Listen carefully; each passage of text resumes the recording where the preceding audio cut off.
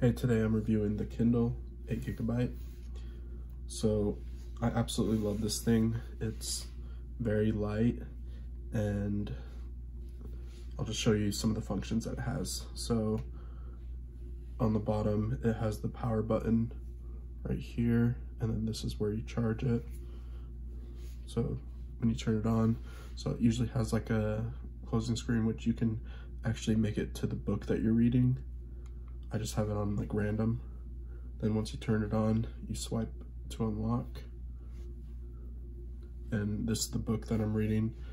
And there's different functions. So like at the bottom left, it says I'm on page 9, but you can click it to change to how much time it is left to finish that chapter, or how much time left to finish the book, or the word count, or nothing.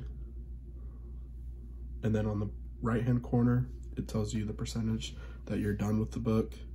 And then when you click just on the page, it goes to the next page.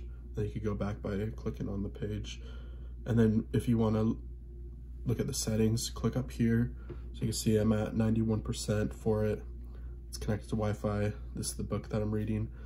If I want to go back to my library and change books and what part I'm reading, I can go to the content, go to a different chapter.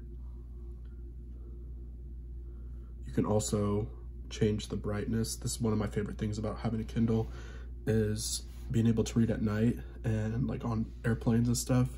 So you can have airplane mode on, you can change the brightness if you want to go have it be like super bright or very dim so that you can read at night.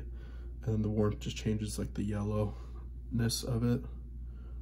You can turn on dark mode if you want.